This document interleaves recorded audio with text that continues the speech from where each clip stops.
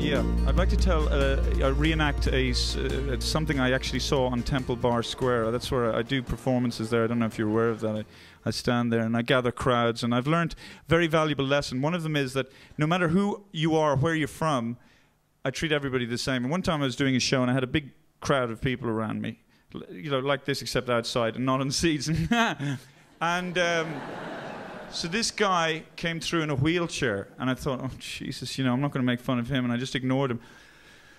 And the guy stopped there, and he looked at me, and he said, why aren't you making fun of me? Do you think because I'm in a wheelchair, I don't have a sense of humor? Do you think because I can't walk, I can't laugh at myself? Is that what you think? And of course, the audience around him were like, yeah!